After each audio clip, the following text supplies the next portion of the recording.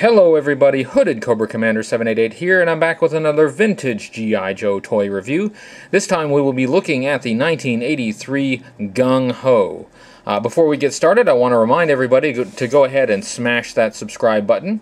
And if you like this video, go ahead and give it a thumbs up. If you hate this video, go ahead and give it a thumbs down. I'm okay either way. If you're watching this video from any website other than YouTube, I would greatly appreciate it if you take a little trip over to the Hooded Cobra Commander 788 YouTube channel and hit that subscribe button, because I've got a lot more great G.I. Joe vintage toy reviews and comic book reviews coming up, and you don't want to miss it, so please subscribe.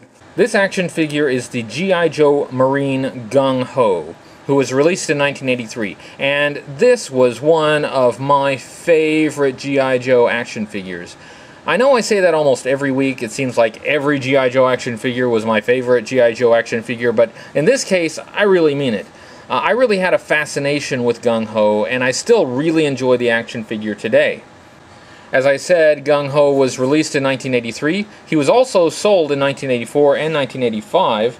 He was discontinued in 1986 when he was replaced by the new G.I. Joe Marine Leatherneck. Now, the words Gung-Ho are an anglicized Chinese expression, Gong-Hei, which means work together. The American usage, though, has the meaning of either being enthusiastic or overzealous. The phrase Gung-Ho, however, is associated with the United States Marine Corps, and Gung-Ho's code name probably came from the 1943 movie entitled Gung-Ho, starring Randolph Scott.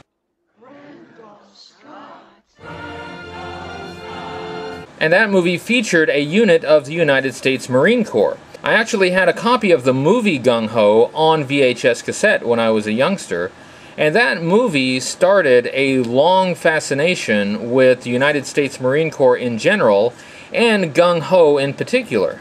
It's worth adding that since this figure came out in 1983, he predated the Gung-Ho movie with Michael Keaton that came out in 1986, so the Michael Keaton movie doesn't have anything to do with this at all. Let's start, as we usually do, by looking at Gung-Ho's accessories. Gung-Ho came with what the card described as an XM76 grenade launcher. And this appears to be roughly based on the M79 40mm grenade launcher, which was a real-world weapon used by the U.S. military for a long time, including the early 80s when Gung-Ho would have come out. The main differences between the M79 and this XM76 is that the M79 did not have this handle. It was held more like a shotgun, and it didn't have this kind of ridged portion right here. But other than that, it's not a bad representation of the real-world weapon. Now, when a lot of kids got this accessory, they thought it was a shotgun, and I guess it kind of looks like a shotgun, but really they're not too far off, because the M79 was capable of firing a lot of different types of rounds, including buckshot and flechette. Gung-Ho's other accessory is his very large backpack, which is in the same color as his the rest of his uniform. And it really is much larger than other G.I. Joe backpacks that came out with the figures at the time. One problem that I have with this backpack is that there are no straps or web gear on the action figure that would hold this backpack up. Now, maybe the backpack is supposed to clip onto the vest itself. The sculpting on the vest certainly does not indicate that. But even if it did, Gung-Ho is wearing an open vest, and this obviously heavy backpack would just pull the vest right off of his shoulders. For that reason, I don't really care that much for this accessory. I don't think it's very necessary. Of course, you need it in order to have a complete Gung-Ho, but it's really not my favorite, and I don't consider the backpack essential to the character of Gung-Ho. Let's look at the details of the figure itself, and the first thing that you notice is the light blue, almost aqua blue color, which seems like an odd color scheme for an infantry trooper. I think that Hasbro, when they designed this action figure, had in mind the traditional role of the Marine Corps, which was to be infantry troopers on naval vessels. So they gave him kind of a color scheme that would be more of a camouflage at sea. Despite this attempt to portray Gung-Ho as kind of fulfilling the traditional role of the Marine Corps, a lot of collectors just don't like this light blue color scheme, and I can understand why. It just seems rather odd. Of course, in the comic book, this light blue color was just recolored green anyway. And Gung-Ho, like a lot of other action figures that came with blue plastic, is subject to yellowing. And as the blue plastic yellows, it has a tendency to turn a light green. And you know what? That actually doesn't look too bad on this action figure. It's one of those rare cases when the action figure being in less than perfect condition actually improves the look of it. But I'm happy to say that this one is still a bright blue. Now, you can't really tell. I don't think that it's coming out too well on my camera, because my camera seems to make things look more yellow than they actually are. But I can tell you that looking at it here in person under the bright lights, it is still a vibrant light blue. As you can see, Gung-Ho is wearing a vest with no straps or anything like that. It's an open vest. He's got some grenades, some green grenades. He's got some muscles sculpted onto his chest and abdomen. Also on Gung-Ho's chest is the feature that got me interested in this action figure when I was a kid, and that is his huge tattoo. He has the Marine Corps emblem tattooed on his chest, also known as the bird, ball, and chain. And I think this is kind of courageous on Hasbro's part to release action figures with tattoos. This is the first one that they released that had a tattoo. I don't know if most parents would want their kids' toys encouraging them to get tattoos, but nonetheless, Hasbro went ahead and released this really interesting and unique looking action figure. Now, when Gung-Ho appeared on the G.I. Joe Action Stars cereal box, they actually covered up this tattoo with a t-shirt that had the Marine Corps emblem on it. Also, later versions of Gung-Ho have played a little bit with the tattoo. There's a version of him out that has a much smaller tattoo that's higher up. But quite frankly, I think the whole idea of tattoos is that they stay where they are. And so I know that you want to change his wardrobe around a little bit, but you can't just move the tattoo around. It just doesn't make sense. On his legs, Gung-Ho has a very nicely sculpted pistol in a holster.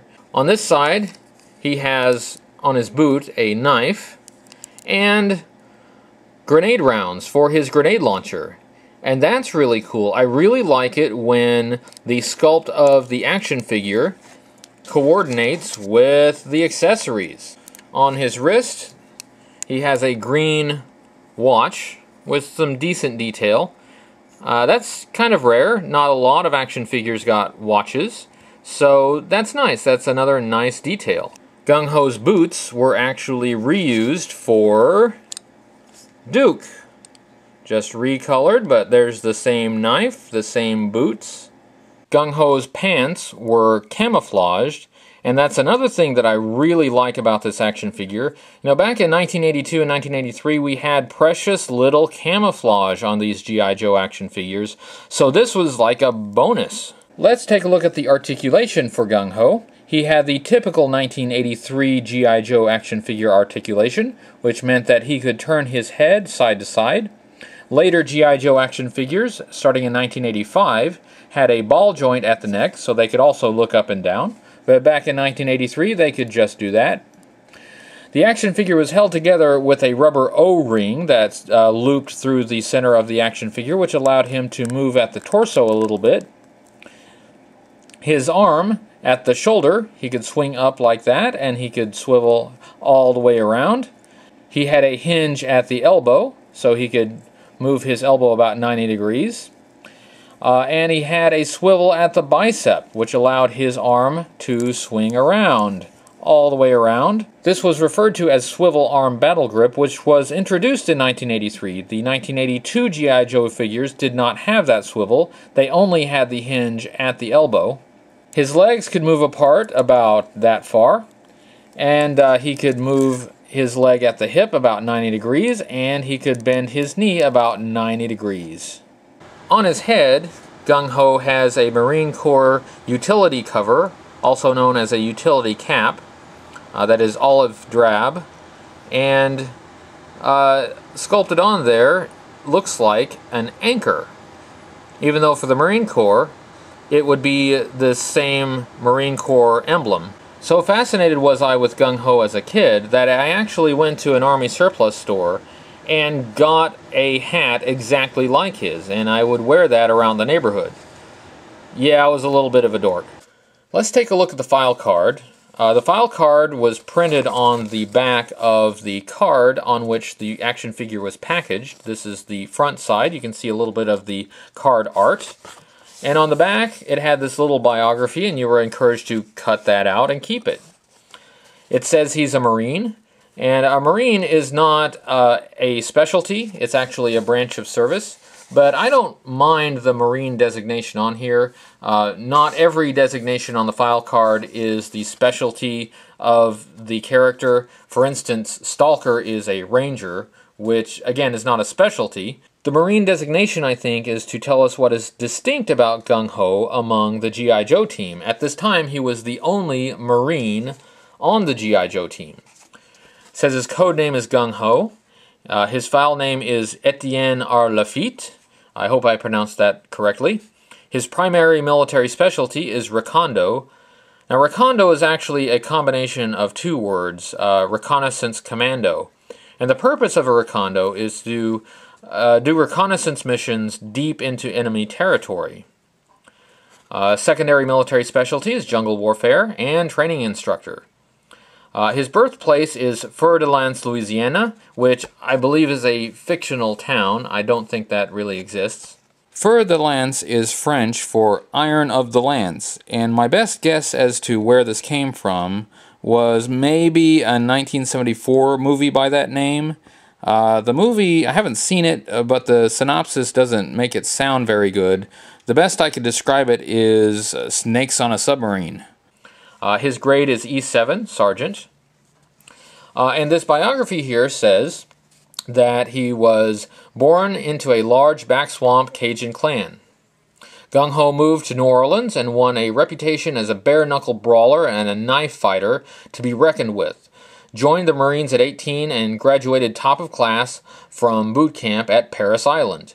Parris Island, by the way, refers to Parris Island, South Carolina, which is the Marine Corps Recruit Depot, a training center for the Marines since 1915. Here it says he attended Airborne School, Recondo School, and Marine Ordnance School. Qualified expert, all NATO infantry, small arms, and most Warsaw-Pact infantry weapons. HCC788 grenade launcher, which of course is what he came with. This quote here from Zap, his teammate, says, "All Marines are crazy, but Gung-Ho is the hairiest, scariest, craziest jarhead that ever scratched, kicked, and bit his way out of that hole in the swamp they call Parris Island." So the file card really depicts Gung-Ho as a real badass. Now, he joined the Marines at 18, but by that time, he had already won a reputation as a bare-knuckle brawler and a knife fighter before he turned 18. So at 17, he was knocking around New Orleans and knocking some heads. Honestly, if he hadn't joined the Marines and ended up in the G.I. Joe team, he'd probably be in prison. I think maybe that's what drew me to Gung-Ho. I mean, he's a good guy. He's fighting for the right side. But he's also really tough. He loves to fight, and he can be brutal when necessary. And I think that is an interesting mix. That is my review of the 1983 Gung-Ho. I hope you liked it, and if you're thinking of picking up a Gung-Ho action figure, I hope you found this review informative. If you like this video, go ahead and give it a thumbs up, as I said, and if you don't like this video, give it the thumbs down. I'm happy either way. Once again, go ahead and hit that subscribe button because there's even more great stuff coming up. Thanks for watching.